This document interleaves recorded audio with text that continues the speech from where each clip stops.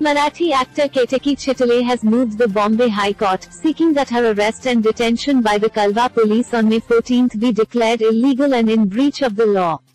Chitale's plea filed through advocate Yogesh Deshpande read that not only was the arrest illegal but even the police remand ordered by the magistrate court was in breach of a Supreme Court. The plea stated that the police should have given her a notice under Section 41A of the Criminal Procedure Code and allowed her to appear before a police officer.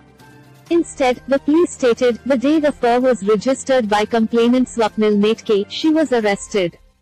Chitale recounted that she got a call from the Kalamboli police station and the policeman asked her to come. Being a law-abiding citizen, she complied. The officials of the Kalwa police station were present there and they took her into custody, Yogesh Deshpande said. Chitale said that she did not understand the nitty-gritties of law and when she was asked to sign certain papers at the Kalamboli police station, on the pretext that it was a formality, she again complied. Chitale stated that while Kalwa police never gave her the notice to attend the police station, they had gone to Kalamboli with a predetermination to arrest her even before they had any oral interaction with her. She added, the sequence of events clearly showed that an officer competent to effect an arrest reached Kalamboli in a tearing hurry without any reasonable cause with a predetermination to arrest me.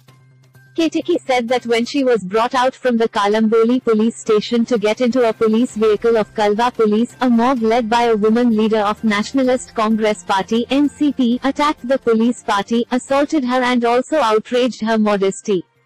Chitale stated that she is separately filing appropriate proceedings to seek justice with reference to the said crime committed against her by workers of NCP. Although being behind the bars even after a month, Chitale says that she is still trying to register FIR against those people, but she can show how the police department is trying to scuttle her efforts in getting the FIR registered.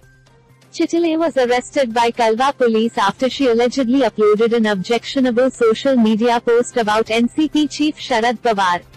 Chitale, at present, faces 22 FIRs and 4 non-cognizable offences in Maharashtra because of this one social media post.